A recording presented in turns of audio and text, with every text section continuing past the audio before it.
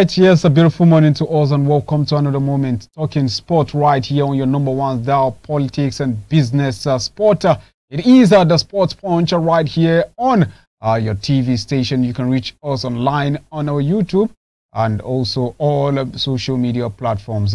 All right, today, before we start up, we'll be looking at what is trending in the Nigerian Super Falcons camp ahead of the Nigerian-South African game. And also we'll be looking at what is to comprehend in the African Cup of Nations 2023, which is actually ongoing in Cote d'Ivoire. What is the take-home address and what is the take-home locations for so many teams that have actually stepped down, for the likes of Cameroon, for the likes of Senegal, Egypt, Morocco, who have been tagged as the most favorite teams to actually triumph in the AFCON 2023, have actually ended up to being in the home address location. But this time around, we'll be looking at so many discussions inbuilt of the outcomes of the African Cup of Nations.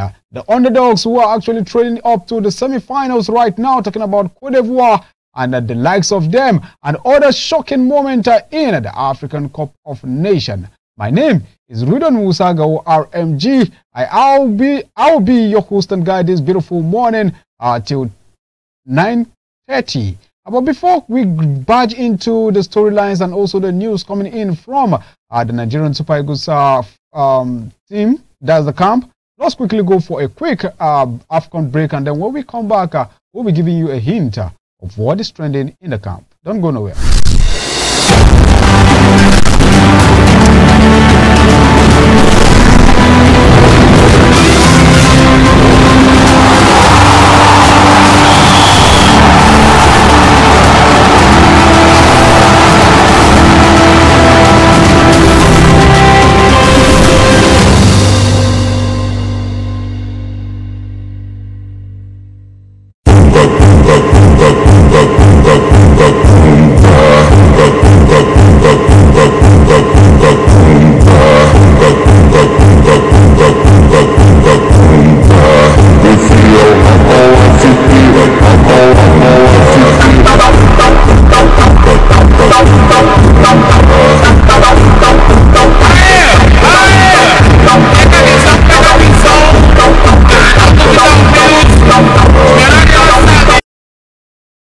Oh yes, who shall win it?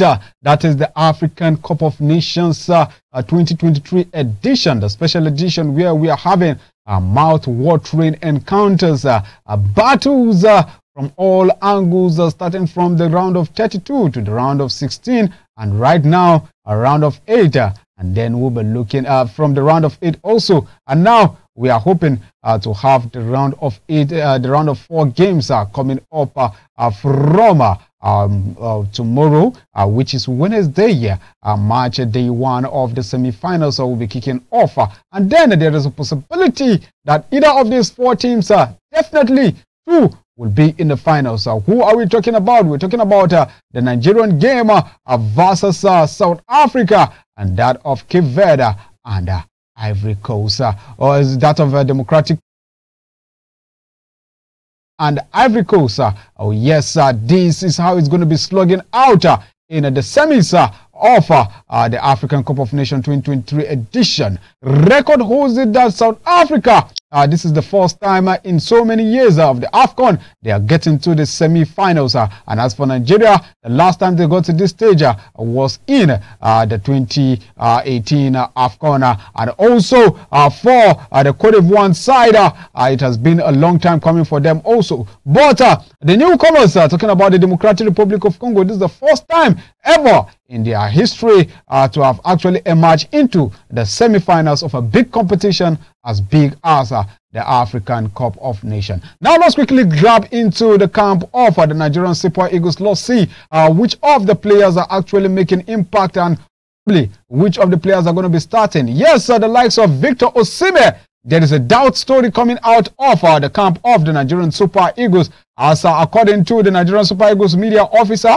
Baba Raji, actually Victor Osimhen is suffering from an abdominal discomfort, and there is possibility he might not be starting in tomorrow's semi-final game against South Africa. The Napoli hitman failed to travel with the rest of the squad to Bouake on Monday night for a training ahead of the South African game, and the players and their officials departed Abidjan for Bouake via air, Cote d'Ivoire around 10 p.m. Local time last night, and Osimhen has been placed under close watch, and he will join the rest of the team on Tuesday, which is later today, if he is cleared by the medical team. And the 25-year-old has scored 1 goal and provided 1 assist in 5 matches of the African Cup of Nations ongoing in the 2023 finals. And Josepo Pacero's men will take the Bafana of South Africa at the Stadio La Pretz,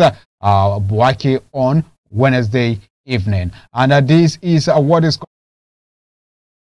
the Nigerian Super Eagles, and also not just Victor Osimhen. The likely person that could not start is Nwabali, even though Nwabali is actually with the team out there in their camp.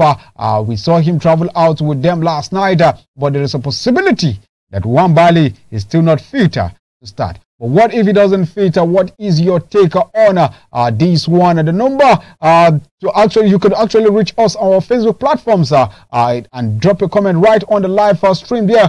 You can get us and tell us what are your predictions for the game between South Africa versus Nigeria. That game is one encounter that all people will be looking at.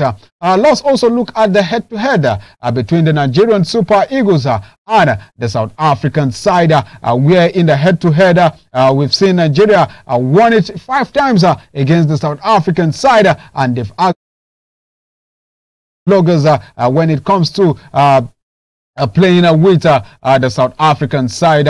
We've won them in a couple of competitions we've met, most especially in the African Cup of Nations, where it has been just Nigeria leading the way. And we'll be looking at the 5 trailing wins of the Nigerian Super Eagles against the Bafanas of South Africa. Quickly, let's start with the first one. The first meeting between Nigeria and South Africa is end up 2-1 in favor of Nigeria, and then South Africa and Nigeria drew it all 1-1 in the other game, and also Nigeria lost to South Africa 2-0 in another encounter.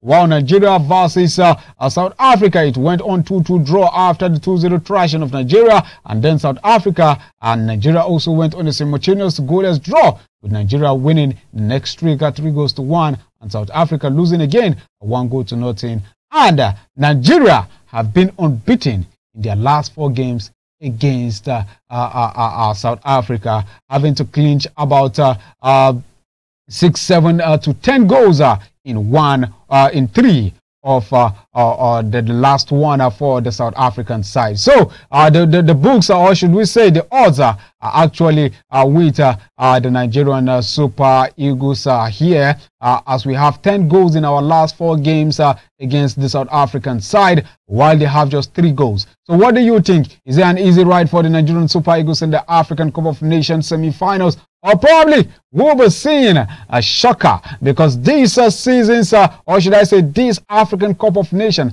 has been a shocker right from game 30, right from game 1 to March day 16, and also in the round of 8, we saw a lot of encounter. We saw how the Cote d'Ivoire side actually almost got themselves asked out as the host country, but now they are in the semi-finals with the Republic of Democratic Republic of Congo. And we saw what the Mauritanians actually did in the group stage. We saw how the Egyptians bow out, the Pharaohs actually bowed out. We saw how the indomitable lions were swallowed and were eaten up by the Eagles of the Nigerian Super Eagles. And we saw how the elephants, the Teranga Lions, also of Senegal, had to step down from their nest and move on back to their dens to continue regrooming themselves. And also we saw so many encounters, the Black Stars of Ghana and the Banta between the Nigerian fans and also the Ghanaian fans can never stop. We saw the Antelopes of Angola, who also were triumphed against the Nigerian Super Eagles. Now the Bafana side, let's quickly talk about the story coming in from the Bafana side, where the goalkeeper has actually break records in the African Cup of Nations. So far so good, making numerous sets of penalty save, and the man has been a talking point in all media platforms across the world, even in Africa. As it stands, some European clubs are actually trailing high figures on the goalkeeper, the South African goalkeeper, who is already making waves, and people are actually saying that the man will be the stopper of the Nigerian team. Do you think that the South African side has what it takes to stop Nigeria in this South African game? Let's quickly glance in Africa's goalkeeper's little record that he has actually made. Yes, you can see him on the screen there, talking about RILWAN Williams, who was the hero for their side as their side beat Cape Verde on penalties to reach out to the AFCON semi-finals on Saturday. Yes, the AFCON team, after a 0-0 draw, a hard-fought 0-0 draw in regulation time, the game had to be decided on penalties, with South Africa winning 2-1, and all thanks to the showstopper, talking about the standard performance and the shootout that was Williams, who made 4 good saves, not hitting the bar, not going out of the goalpost, but stopping it with his own hands. Following his heroic CAF confirmed that Williams has become the first goalkeeper ever to save 4 penalties in a single AFCON shootout. South Africa will now face the 3-time African champions. Their first edition. This is their first semi-final since the 2000 edition, co-hosted by Ghana and Nigeria. That was the last time South Africa actually got to the semi-finals. And the 1996 AFCON champions will take on Super Eagles, 3 times champions, in Bueke later tomorrow evening. Williams is currently, he plies his trade at the same South African Premier Soccer League known as the PSL, in the Giants of Mamelodi Sundowns. And we know what Mamelodi Sundowns have been actually doing in the South African League. They've actually won the league a couple of times, and they'll be topping the league. Even right now, they are at the top of the log table in the South African League. And he is actually a 32-year-old man who just made his debut for South Africa in the year 2014. In the year 2014, March 5th, he made his debut in a friendly against Brazil due to a sprained ankle. Due to the sprained ankle injury, he suffered.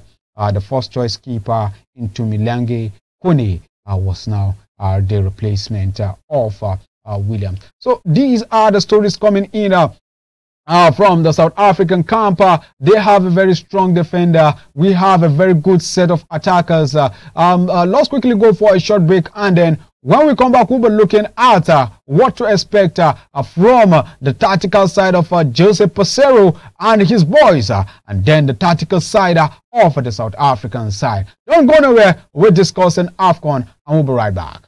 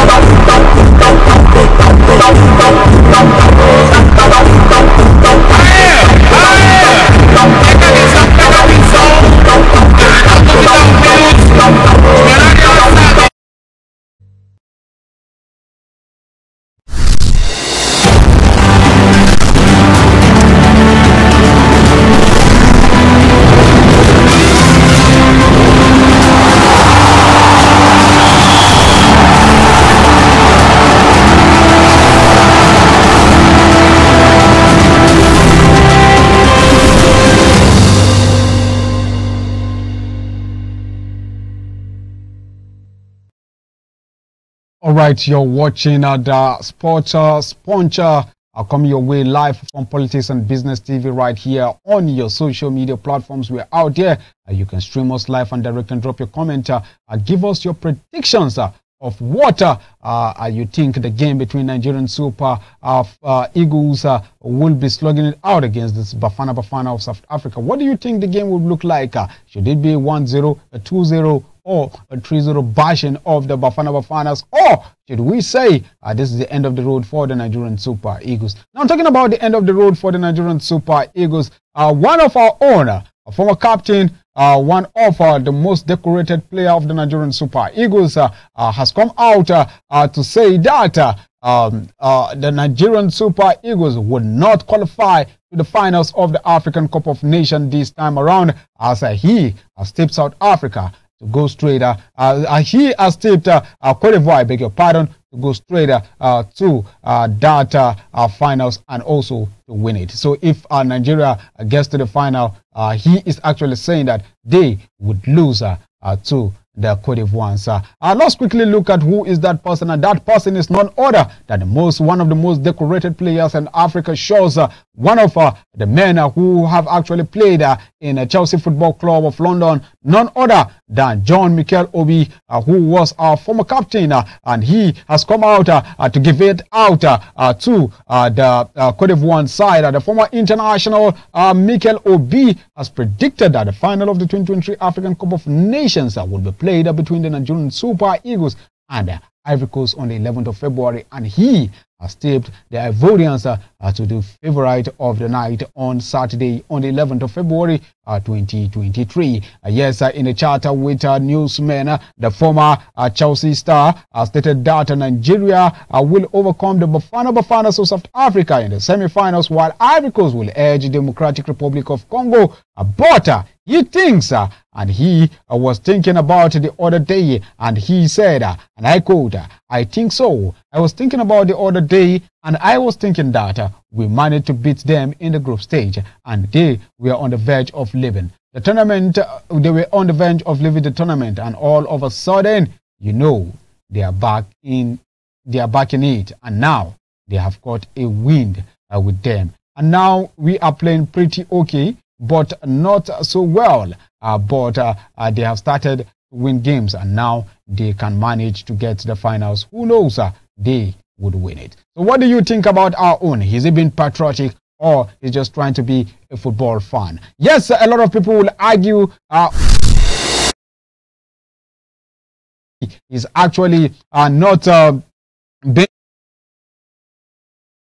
fact that he has played this game in 2014. He has played this game in 2010 when they faced the South African side. He was part of those players who actually made an assist in our last game against them, where we scored 4-0 in that encounter between Nigeria and the Bafana of South Africa. But right now, he is tipping the Ivorians to actually be the winners of this 2023 African Cup of Nations. We have the African best player in the world in Africa right now in the shows.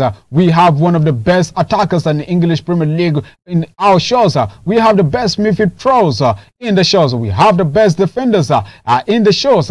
And right now, he is saying the Ivorians who started on the low coast, who we beat in the group stage, would actually come back to have a revenge. What do you think? Now let's look at the tactical formation being used by Jose Peseiro, where he has Osimhen keeping up to tackle the defense of every team they actually face. Now, a lot of our defenders have actually been tricked by Jose Peseiro, having using his 4-2-3-1 formation, a 4-3-3 formation, but broken into a 4-2-3-1 formation, where he has been hiding on Victor Osimhen down the flank and pushing in Lookman to be the man up front, to be pressuring, to be making ease of the pressure for coming in from Osimhen, because every defender is eye-bound on Victor Osimhen. Now, let's look at that formation. A lot of people would say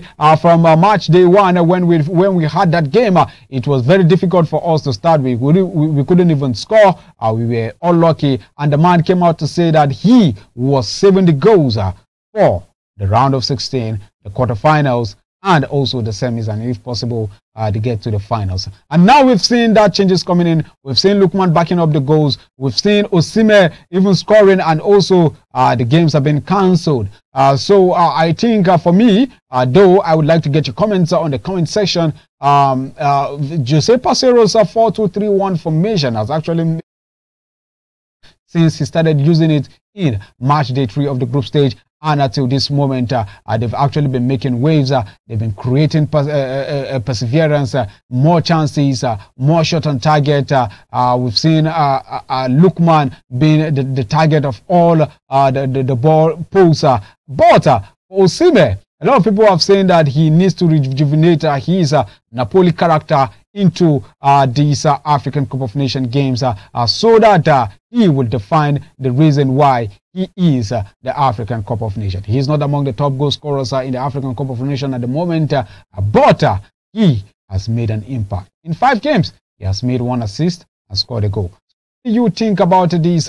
Let's quickly glance through. Let's go for a quick break. It's time for us to almost say goodbye. But before we go, we would like to chip in 1 or 2 stories coming in from the European scene, either from the Premier League. You saw what happened last night. Manchester City came from behind to win it 3-1 against Brentford. A hat-trick for the man Phil Foden, and a welcome back assist from Haaland and De Bruyne. Let's quickly go for a quick break, and when we come back, we'll be looking at the Manchester City game last night, and then possibility of games that will come down this weekend.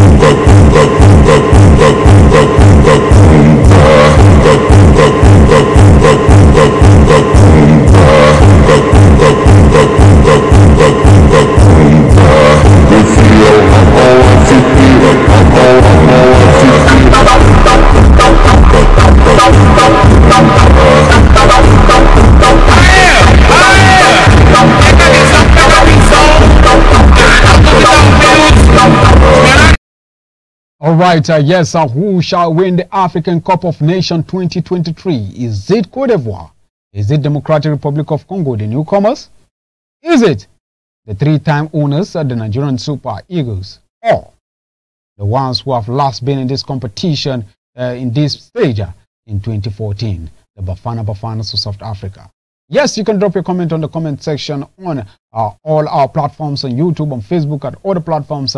You can get us live, and then drop your comments and drop your predictions. And then when we come tomorrow, we'll be reading it out for you guys. And then we'll be talking more of the expectations that we will be having in the house. And probably we could be speaking of to one of these big men who are actually into the picture of the Nigerian Super Eagles camp.